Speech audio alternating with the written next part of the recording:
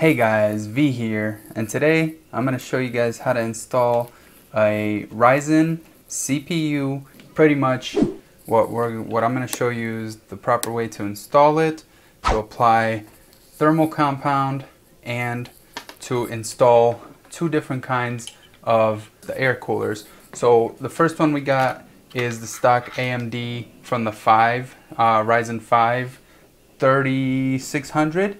It's a small cooler and it has 4 screws.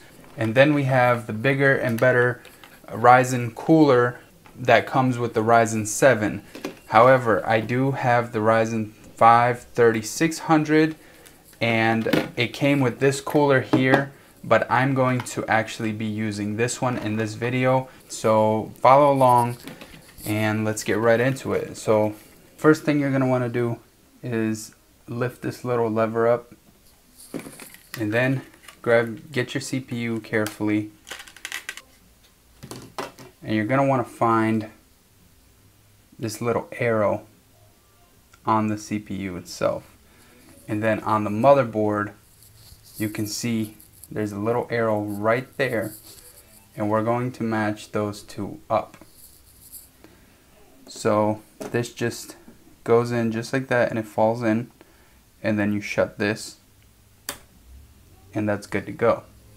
The next step would be, if you're using the stock 3600 cooler, what you would do is take these 4 screws out here,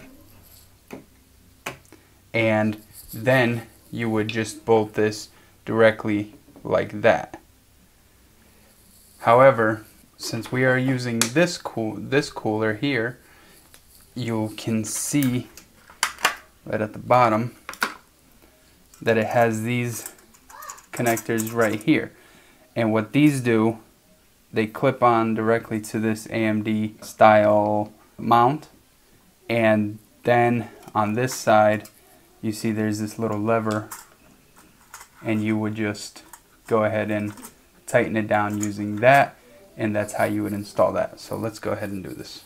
Another note real quick, as you can see on here, there is pre-applied thermal paste. I would personally recommend using your own thermal paste because that's not a lot by any means.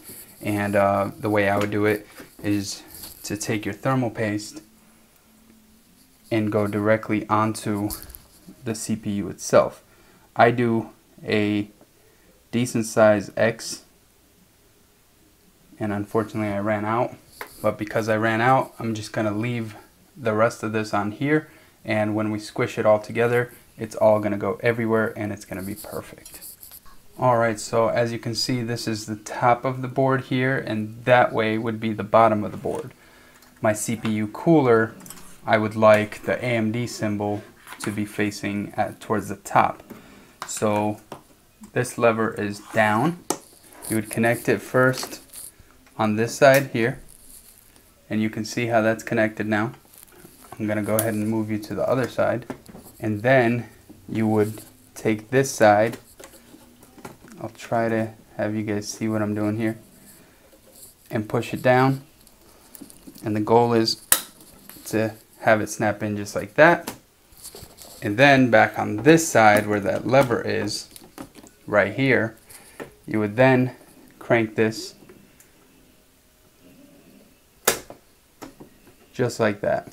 So now it is tight, snug, and it's on there. It won't go anywhere.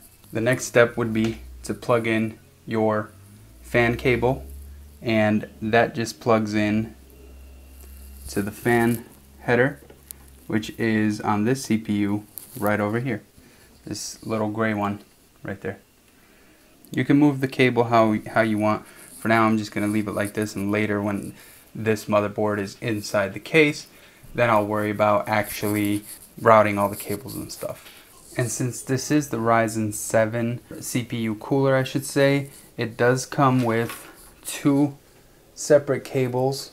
This one here that says USB on it, you would plug the USB part into a USB header on your motherboard, and then the other side would plug in here on the cooler itself, or this one that plugs directly into the right here, LED CPU. And so this actually plugs in to this one here, and then it would plug in right there. But overall, that's how you would install a CPU and a CPU fan.